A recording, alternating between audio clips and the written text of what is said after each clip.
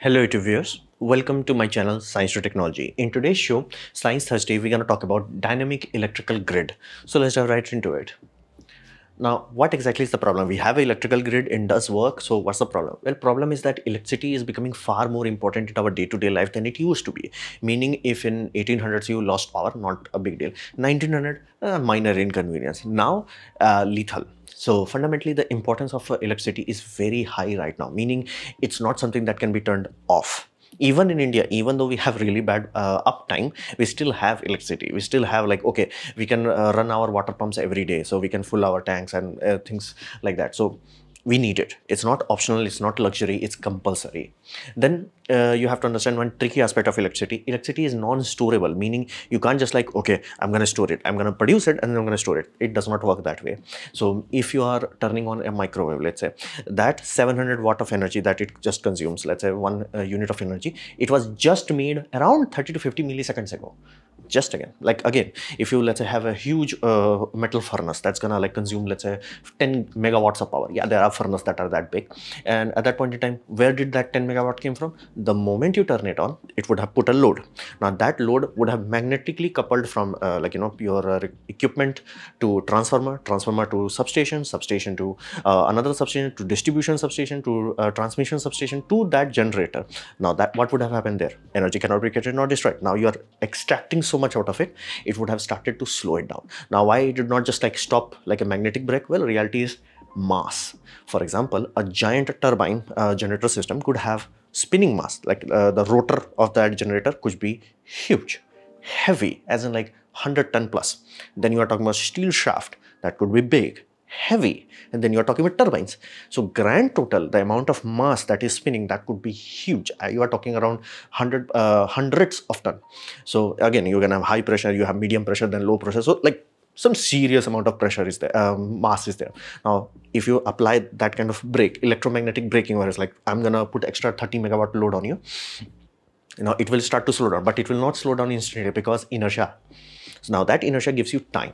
What is that time? That simply means your RPM, let's say it's spinning at 1500 RPM, your monitoring algorithm, computer, analog computer, whatever it is there, it's going to look at that. It's like, I'm saying life is good, everything is good. It's like, hey, wait a minute, 1500, it went down to 1499. It's like, I'm paying attention.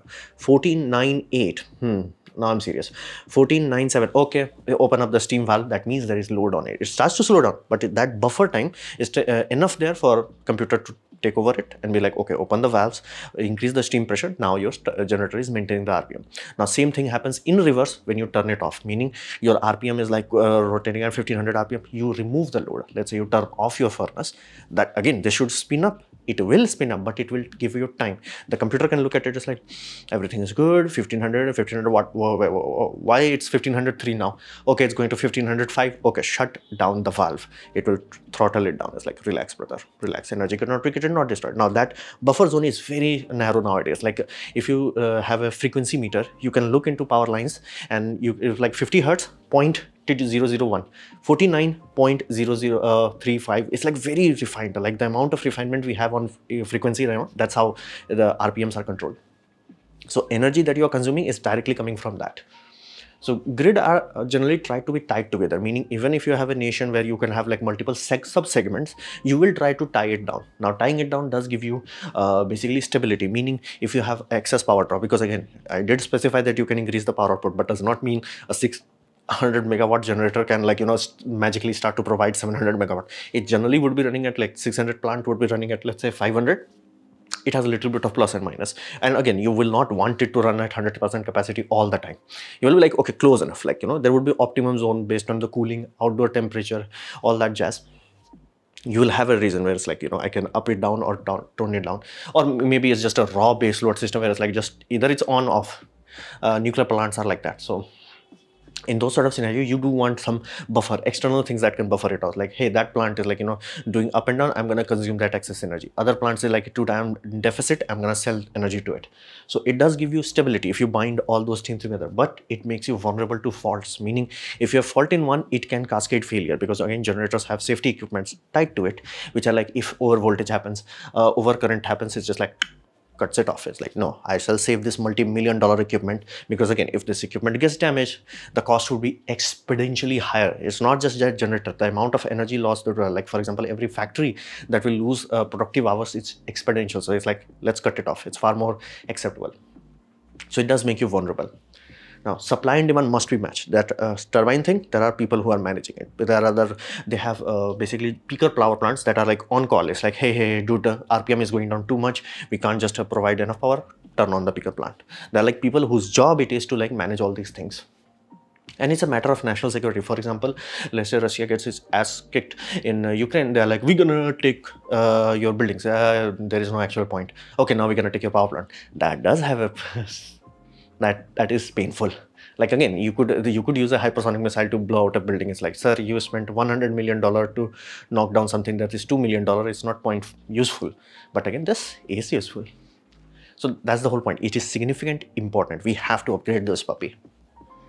So how we can improve it? Well, first thing is smart grid. Now this is on the consumption side of things. This is on the consumption end. Now modern tech does allow interconnection. We from like as early as 1970, we could build technology that allows us to control things, relays, contactors, things of that nature. We got that. That part is sorted.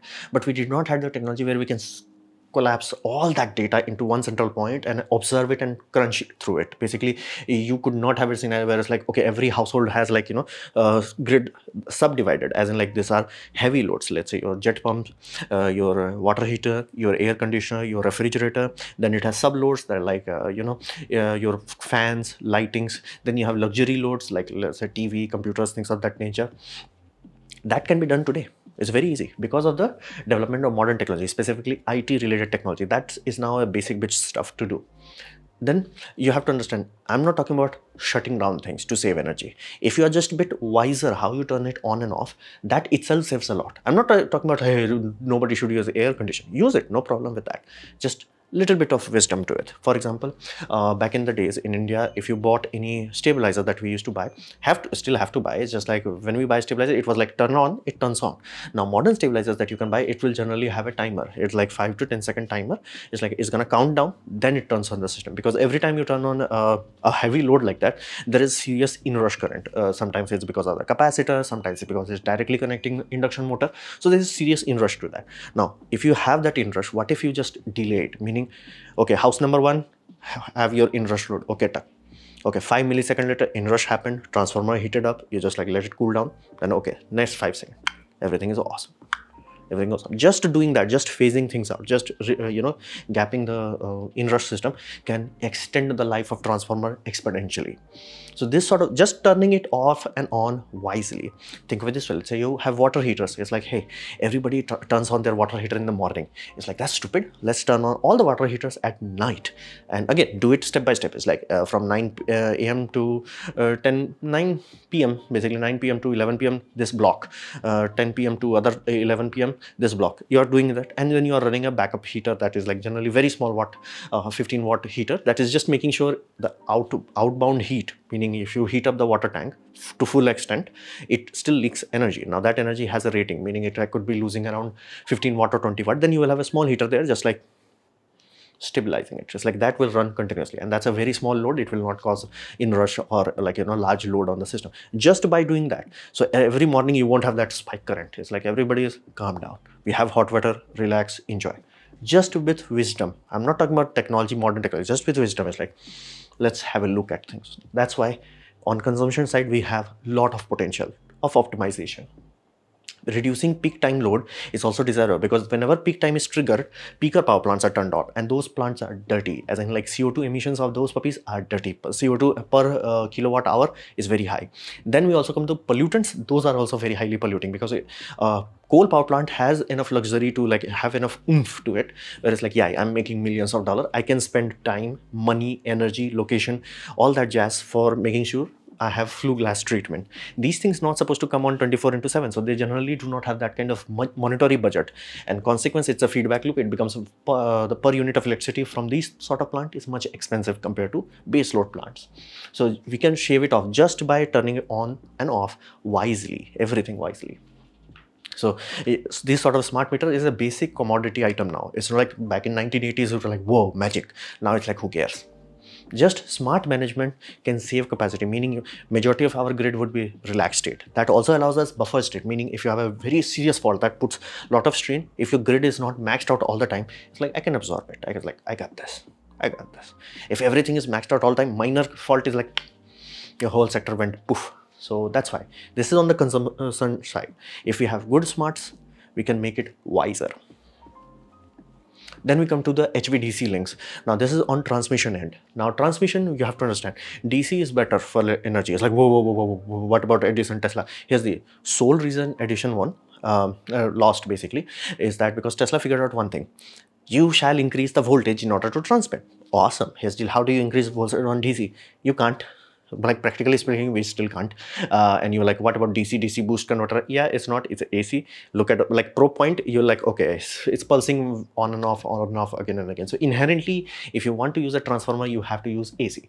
That's why we use AC, is because it's very cheap to transform, meaning you just generator in power plants does not produce like gigawatts of voltage. It's not like 12 gigavolt output. Why? Because again, the copper has insulation around it, so it does not short out. Now if the higher the voltage, the thicker the insulation. So thicker the insulation, less space you have for copper, less magnetic coupling efficiency, so voltage is limited in generator. By again, there is always a trade-off. You do not want too low voltage, because if you have too low voltage, the heat output of current would be too high. So you always try to balance it out, like between the current production, between heat production, all that, between cooling, everything you balance it out. That it creates a scenario where you have, let's say, 11 kV generators which are producing at 11 kV. That kV goes to a transformer. Transformer is like yeet.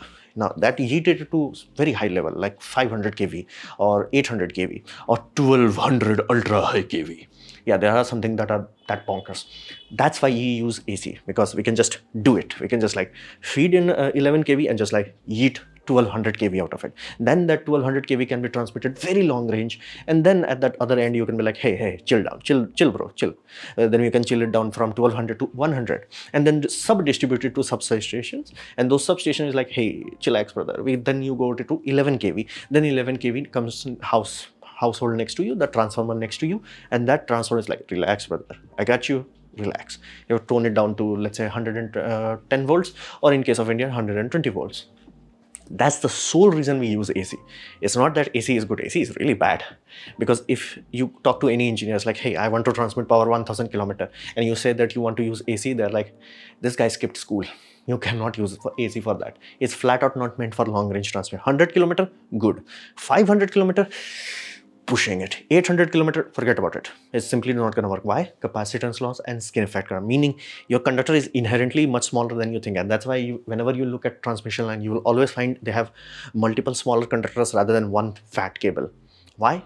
Again, skin effect makes it useless. The core conductor will be useless. So, and capacitance loss, it's basically the world is acting like a capacitor for it.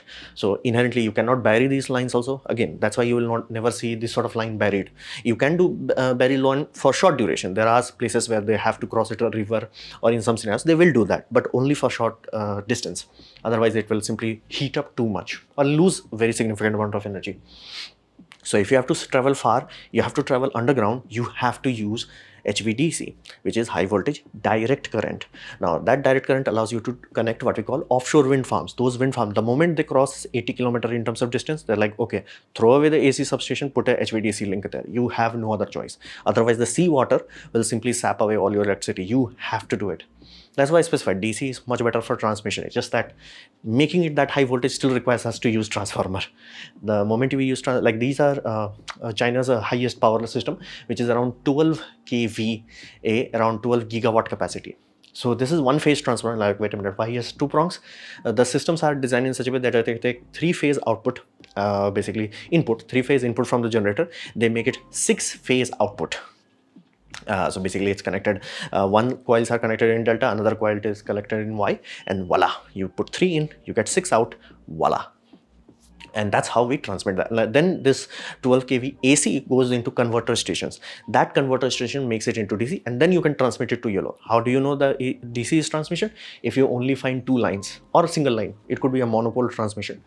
You can find that. If you are finding things in multiples of 3, that's a normal AC system. If you are finding multiples of 2, that's a DC system. Generally 2-1 will generally only have 2 conductors. There's no point of having 4 or 6 or 8.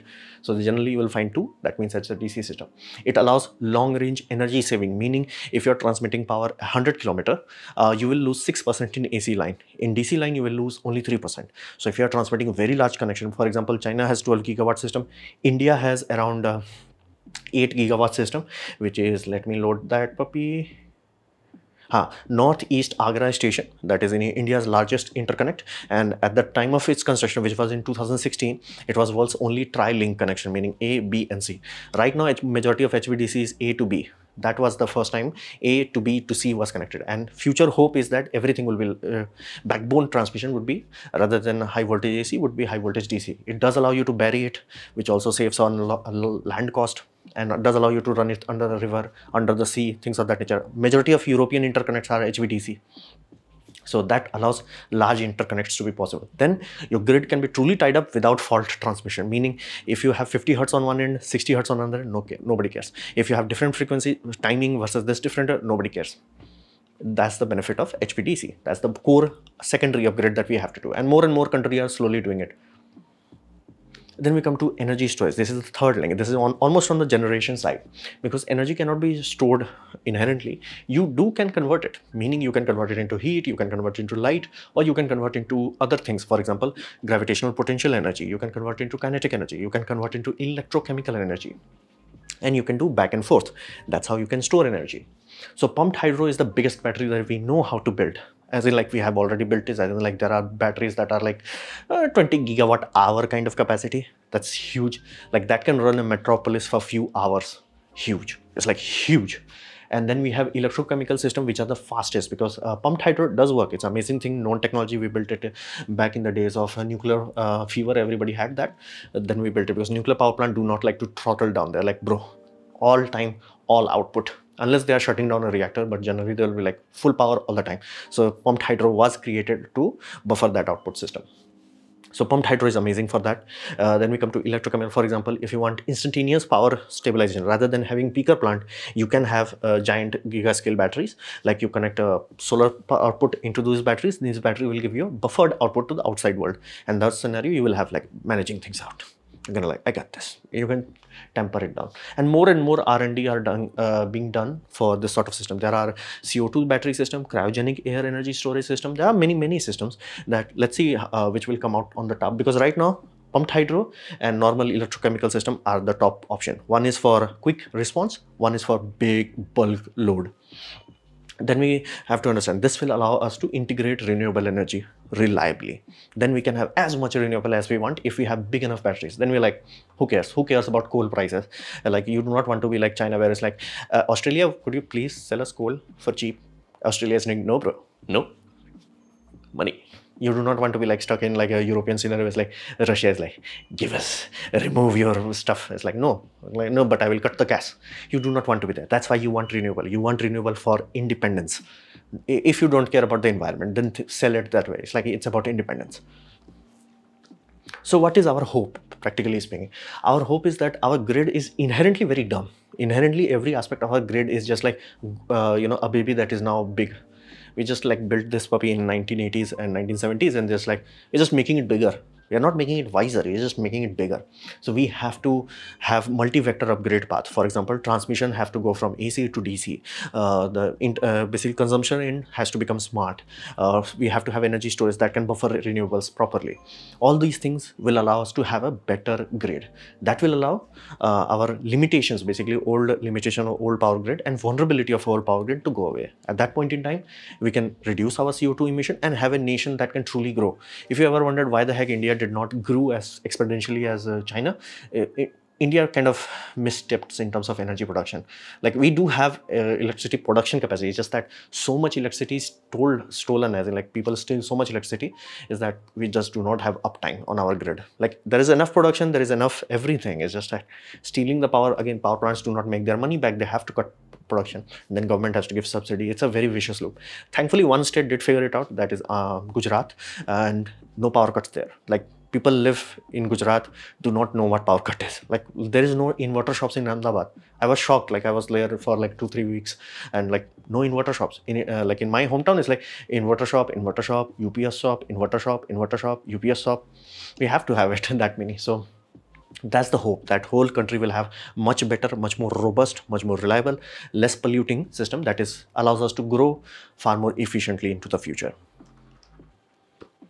So this was my presentation on dynamic power grid. Hopefully you have liked it, learned from it. In that case, please click the like button, share it amongst your friends. That will help me a lot. If you didn't like it, didn't enjoy it, I urge you to press dislike, press it twice to show me extra disappointment. Please leave a comment because I do try to reply to all of them. Subscribe, press the bell icon if you're free, and as always, thanks for watching.